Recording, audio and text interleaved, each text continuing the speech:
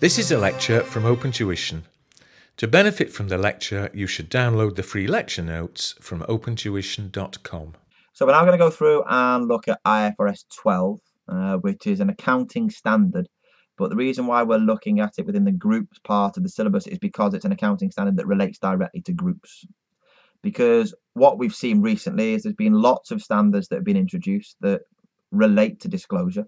So IFRS 7 looks at financial instruments disclosure. IFRS 8 looks at your operating segments disclosure. And we've got here is it IFRS 12 that looks at disclosure that you make with regards to interest in other entities. So you have an interest in an other entity if you have an ownership of shares, isn't it? And the issue that you've got now is we see that we can have control, we can have influence, we can have joint control, we can have no control whatsoever.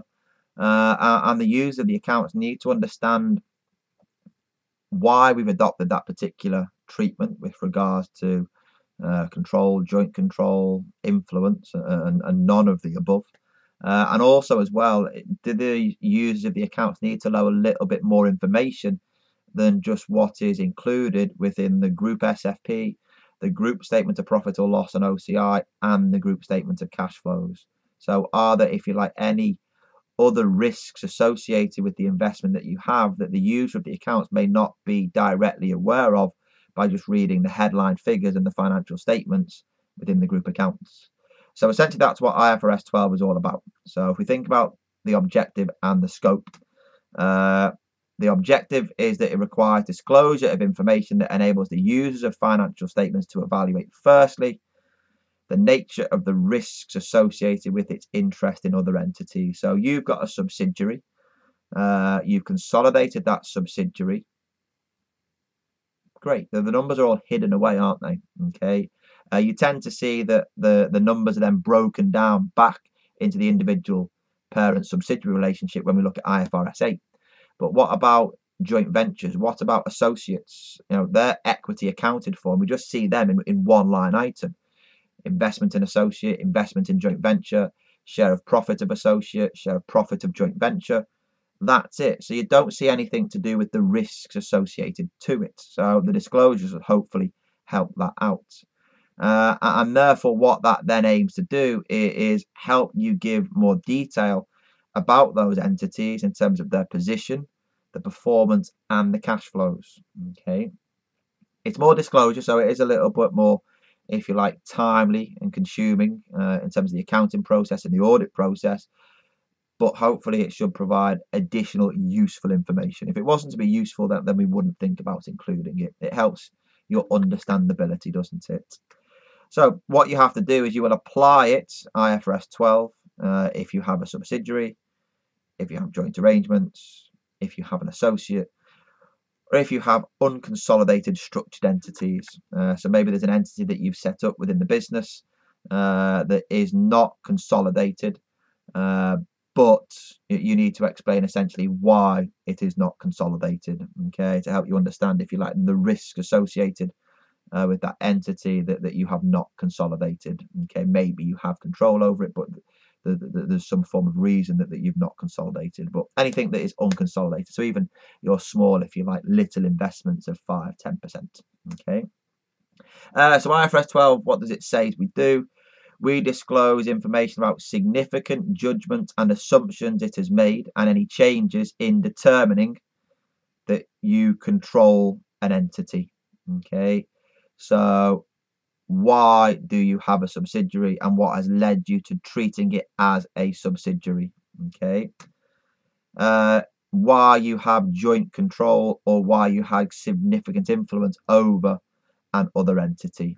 Okay, and when we look at the joint arrangement, information about the type of joint arrangements. And what the standard goes on to say further, as well as explaining why you've consolidated it and how you've consolidated it and why it's an associate and why it's a joint venture and how you've accounted for it, it also requires additional disclosure on top of that about material joint ventures and material associates to help you judge the risks associated with them.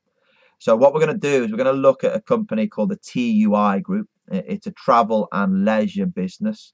that if you've been on holiday around Europe and booked a package holiday, you may have booked it with the TUI group, or if you've been to the airport, you may see a couple of planes around with that logo, that smiley face on the tail fin.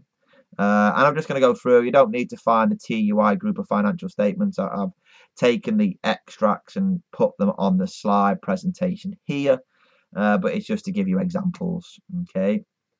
So the first bit is one of the disclosure notes as part of IFRS 12 that tells you about why you've treated the subsidiary, the associate, or if you like, the joint venture as such. Okay. And it talks about the principles and methods of consolidation. So first of all, it talks about control. Okay, so what you've got there in that first paragraph, it says the consolidated financial statements include all significant subsidiaries directly or indirectly controlled by TUI AG. TUI AG, AG is the German equivalent of a listed PLC. So TUI is a German company, and that's essentially is the parent company. Okay, direct control, parent subsidiary. Indirect control, parent, subsidiary. Okay, so we'll see that a little bit later on when it comes to subsidiaries. Then it goes on to say in the next paragraph, as a rule, control is exercised by means of a direct or indirect majority of voting rights. Remember, that's the key, isn't it? It's not just 50% of the equity share capital. Normally in F7 that did give us control. Technically, it's 50% of the voting rights, so we can pass an ordinary resolution. If we can pass an ordinary resolution, we can appoint the directors, can't we? And if that's the case, we put in place our directors, tell them what to do. So therefore, we have the power to direct. Okay. We've then got further down, it goes through there and talks about influence. So obviously there to do with an associate. And again, associates which the TUI group is able to exert significant influence over the financial and operating policies are accounted using, there we go, the equity method. And it says, as a rule, significant influence is assumed if directly or indirectly we have 20 to 50%. Obviously, there could be situations like we saw in that earlier example whereby we own less than 20%, but maybe there are material transactions, maybe we've given some key management personnel over to that entity. Maybe as well we have seats on the board that give us the power to participate. Okay, they're just saying 20 to 50% is definitely an associate. And then it goes through there. It says significant influence. Yeah, we spoke about that. Apologies. Joint control. Okay, joint control. Haven't yet seen it.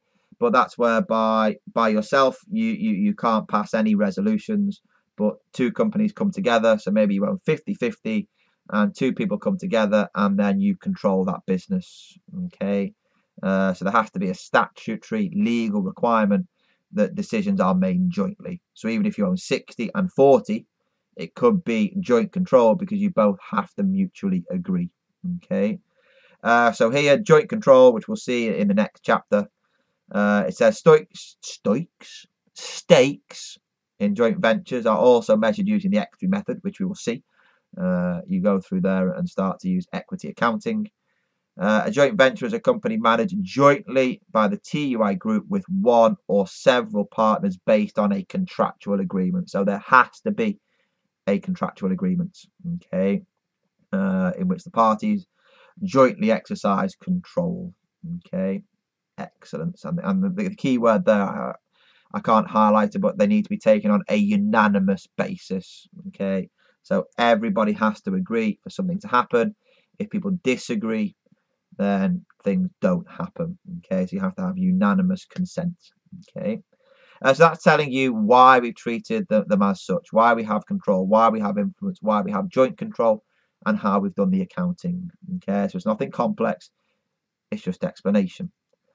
Then what I've done is just taken more extracts from the TUI group financial statements, and here they have gone through there and shown who the significant associates and who the significant joint ventures are. Okay, so you've got, is it 3 associates, 3 joint ventures? Okay, and start talking about the percentage ownership that we have there in each. So tying back into what we spoke about earlier on. Okay. And then what you've got is it just gives you more information. So it starts talking there about the combined financial information of material associates. So those material associates that you had there, is it Sunwing, Blue Diamond, and Hapag Lloyd? They're given there, and they're given, if you like, the key information in terms of the assets, the liabilities, the revenues, the profits, and OCI. Okay, because it goes through there and gives you more information. Okay. There we go. I'm not worried about what that information tells you. You know, that's up to the user of the accounts to interpret.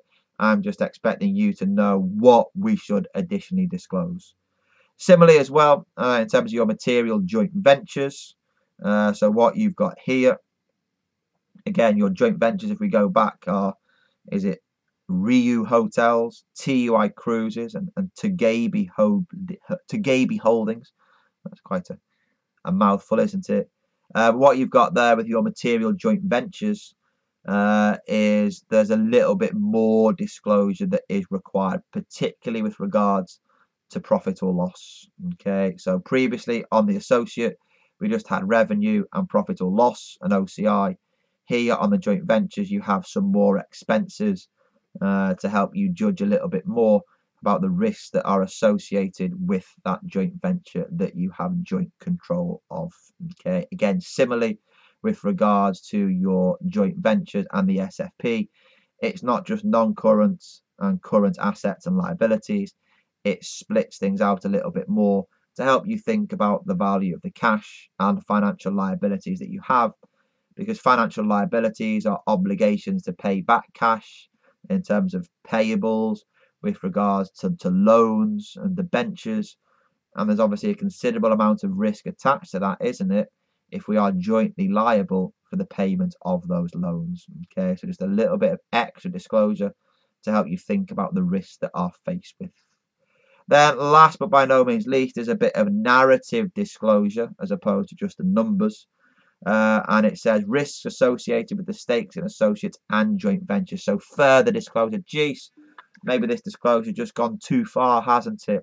But here it says there are no contingent liabilities in respect of associates, whereby there were a lot last year, 235.9 million. So maybe that contingent liability was wiped out, not necessarily, maybe we've paid it already. I don't know. Okay. And then it tells you about contingent liabilities for your joint ventures. And again, because those contingent liabilities are risky, aren't they? If they then convert themselves into a provision, you need to pay them.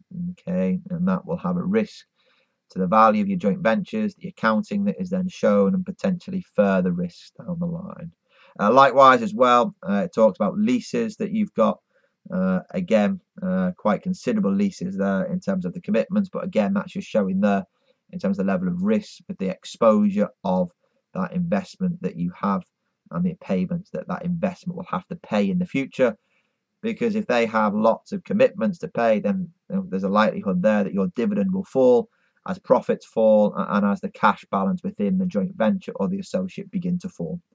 So in its most simplistic terms, IFRS 2 wants you to explain why you have treated an investment as such and how you have then accounted for it, and then wants you to offer additional disclosures to do with the joint ventures and the associates with regards to the assets, the liabilities, the revenues and the profits, with additional disclosures required for your joint ventures. Okay, that's it in a nutshell. If it was to appear within an exam, you'd be talking about 3, 4, 5 marks max. So nothing complex. You wouldn't have to prepare the disclosures. You would just need to explain why we have the disclosures and what the disclosures actually are. Okay. Other than that, it's a really nice, simple accounting standard for you to get your head around. Other than that, I'll see you all within the next session. Take care.